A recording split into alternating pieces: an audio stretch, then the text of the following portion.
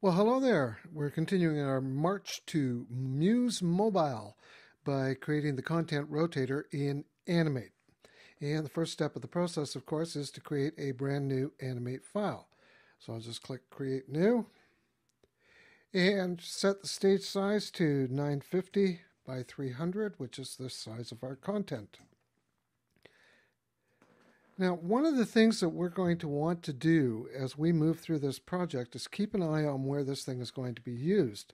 It's going to show up on the desktop, tablets, and on smartphones. And that means the content is going to have to expand or shrink depending upon the size of the screen of the device we are using. This is basically responsive design. So we're going to add responsive features in Animate to this project as we move through. And the first step in the process, let's set the stage to become a bit more responsive than 950 by 300. We're going to change it to 100%. Okay, so you just click that little switch there, and now the stage is 100%. Now I'm going to zoom out a little bit here. I'll take it to 80%. And I'm just going to center the screen. So there we go. We can see everything. And you see these little handles here. If I move it, you can move the stage in and out. And that little caret you see tells me that's the original size. So I can up and down. Okay, so we've got the stage responsive. Next step is to start bringing in the content. And I'm going to show you a little teacher trick. One of the ways of bringing content in, of course, is to use the import menu right there. Another way of doing it is to just simply drag and drop the content from whatever folder the content is located in right onto the stage from the desktop. There's an even cooler way of doing it. If I pop over to the Finder here, there's my folder, Animate, and inside that Animate folder is a folder called Images. And if I open it up, you can see there are the 3 images that are going to appear in the rotator. And there's one here called Poster PNG. Now, why would I have a Poster PNG image? Sometimes connections are slow. It will take time for the content to load. You want to have something showing in that slot, and that could be the poster image. So we're going to be using this later on in the project. So now that we know where it is, we can just do a File, Save As, and we can just save it right to that Animate folder. So we'll just call it Rotate. Click Save, and there are the images. Matter of fact, that whole Images folder has come in. So this way you don't have to take stuff off the stage and then move it back in at a later point in time. You just basically bring in the whole folder of images and use them as you need them. Speaking of which, let's get started. Now, the first image I want to bring in is the Cafe JPG image. That's the one that's going to start this whole thing off. So I just dragged it out, put it at the 0, 0 point. You can see X, Y, 0. And what I want to do with this is make this responsive as well. And you can see that the scaling, if any is applied, is going to be applied to the upper left corner right here. That's fine. I'm quite happy with that. Now I'm going to use a preset for this, and that's what this little button is here. So I click the preset, and then there's this one here, scale the background image. Because it's all one big image, why not scale it? So I select it, click apply, and now I'm good to go. All right, so I want this image to appear for about 1 second, and then the other image will roll in over it over another second. So I'm going to take this out to 2 seconds.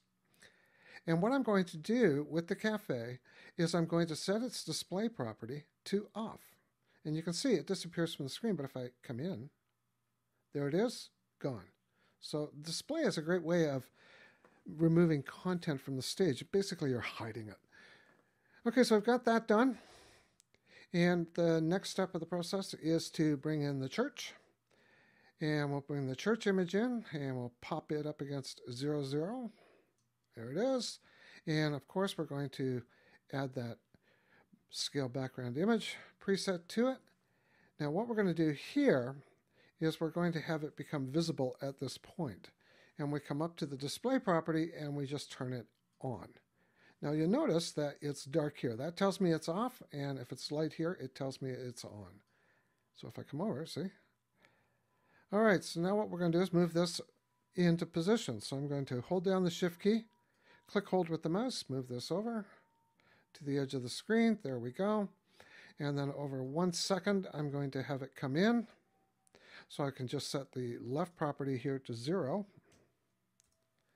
And there it is. And if I scrub across, you can see it comes in. The next image we're going to bring in, of course, is the street JPG image. And we'll just put it up on top of this one. It's at 0, 0. Again, we're going to apply that preset to it. Click Apply. And now what we're going to do is turn it on at the 2-second mark. Move it off the stage. Come out 1 second.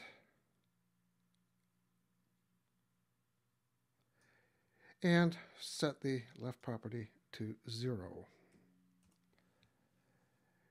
And if I come back to the start and press the space bar, you can see the content rolls in. This is good. Now I want to turn the church off at this point here where this one comes in. So I'm going to just set the church's property to off. So I'm going to click on the church, and I'm at the 3-second mark, so I just click off, and you can see there's the church, and then this comes in, it turns off. Now the next step in the process is to have this thing basically loop. And one of the ways you can do that is to have this last one sort of stay put for about 3/4 of a second, and then when it hits this 3 3/4 second mark, start playing backwards. And you can do that using a trigger. So I'm just going to click the Insert Trigger button. This will open the Snippets panel, and there just happens to be a snippet called Play Reverse.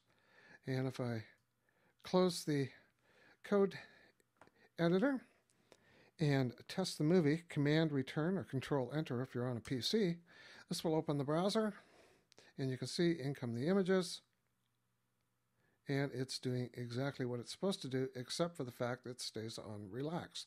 Now here's the responsive stuff. Notice as I make this bigger and smaller, this gets bigger and smaller as well. So I'm a happy little camper here. Okay, I'm going to close this.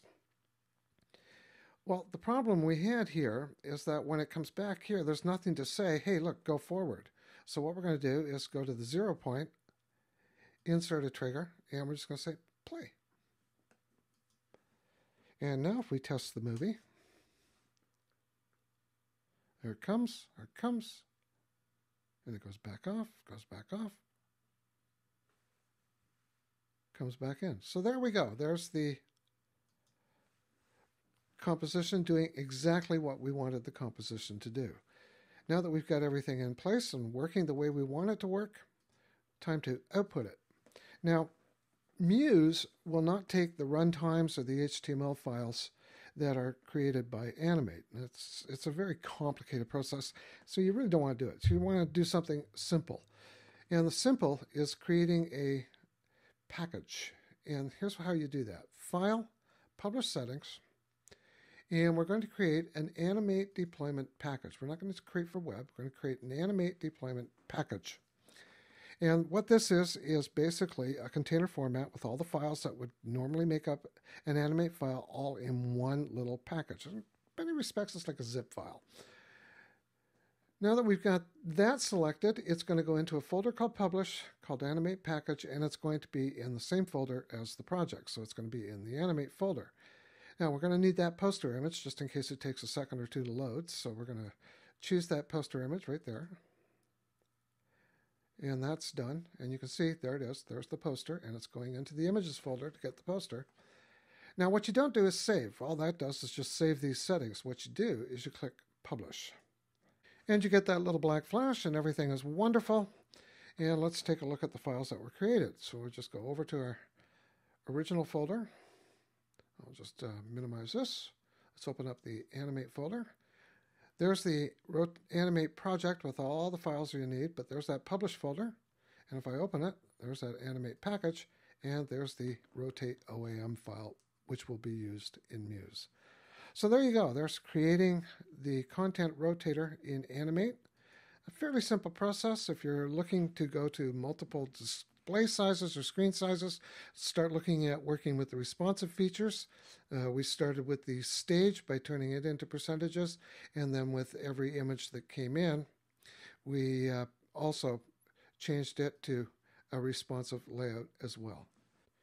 In the next video, we'll take this project and heave it into Muse. I'll see you there.